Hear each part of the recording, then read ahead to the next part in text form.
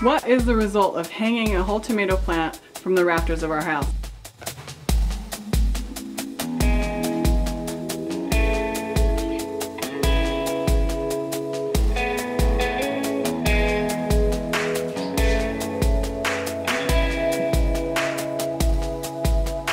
Check it out, you guys. I was pretty skeptical when I first heard the advice. I think it was a couple of years ago. We never actually tried it until this year. We had tried picking our green tomatoes the first time we tried it, and most of them went rotten before they turned ripe. And we have not had that problem here. They look amazing. If you check back in our other video on the day that we put them in the house, you'll notice that most of the tomatoes were green. Now check it out. We've got these ones. Tons of them are turning red here. These ones are turning yellow, depending on the variety. We actually went ahead and did our peppers the same way. These are our jalapenos. And we will let you know how that works out. But we are so happy with how this has turned out. The tomatoes are ripening perfectly, almost as if they were outside. A little slower, but they're great. Isn't that awesome? They taste just as fresh as when we got them straight from the garden outside. Only difference is temperature. Yeah, it's nice having a nice sun-warmed tomato, isn't it? Same with strawberries. But yeah, the flavor is the same as if we had picked it fresh. And we had a few comments about these dried tomato plants actually being a good spider deterrent. We didn't know that, and for those of you who didn't see that comment, we wanted to pass that along. That's really cool advice, and we actually, upon thinking about it, realized that we have fewer spiders in our house this week than we did the past couple weeks when they've started to become more common in our house. Cool. I thought they were going to come. I thought they were going to hitch a ride into the house, but that's cool. Passes the test. You want to paint something? Put it in that frame? That'd be cool.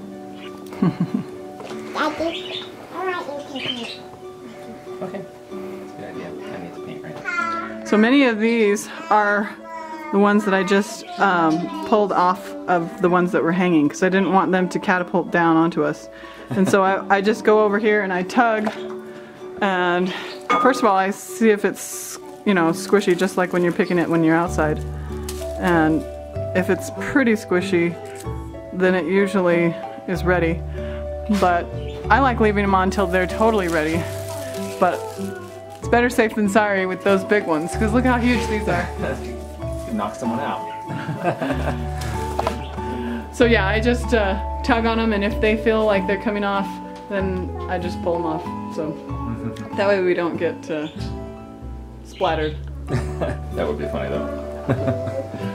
I was just looking at this amazing rainbow. It's so awesome. Yeah. Thinking that I should put everything else on hold today and just paint.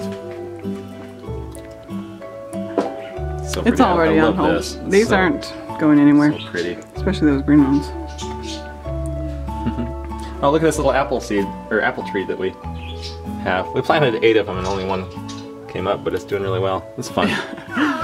We cut open a Granny Smith, Tiny, huh? and the seeds were sprouting. Yeah. So we planted them. It was pretty awesome to see a sprouting seed right inside your apple. Yeah, that is fun. I've seen that happen in a few different things over the years, but not very often. I can't stop staring. I should point the camera at whoever's talking, but the tomatoes are too pretty. I want our house to be like And the this eggs. all the time. Then you should paint it and it will preserve it. Yeah, you're right. Okay, I'll do it. Should we paint that stuff there? You want to paint with Daddy? On that? To put it in there? Okay. This is so cool. Just watching him change color throughout the days. So fascinating.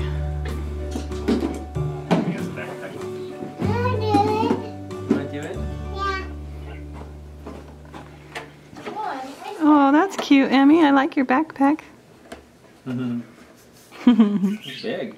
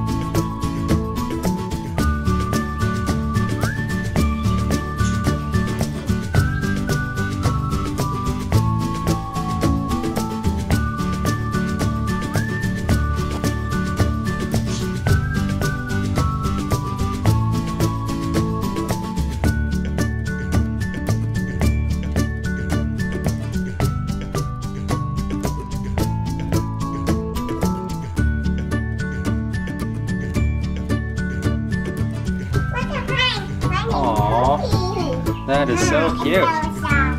Oh, that's awesome. That's beautiful.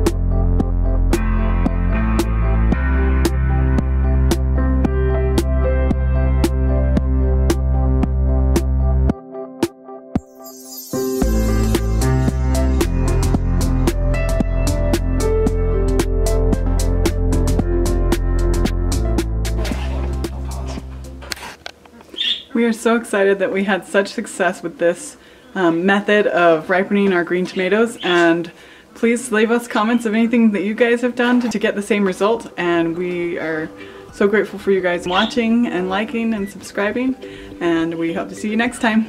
Bye!